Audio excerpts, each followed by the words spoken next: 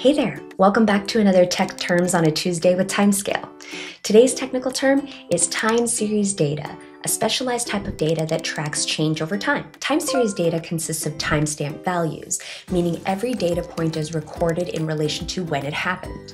Unlike traditional relational data, where order doesn't really matter, time series data is all about trends, patterns, and real-time insights. Think of monitoring CPU usage, weather data, stock prices, or even IoT sensor readings.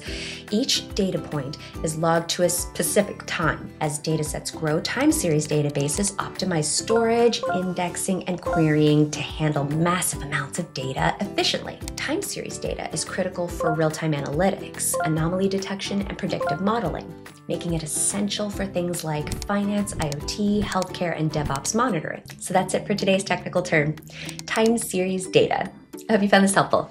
Bye. We got your tech terms on a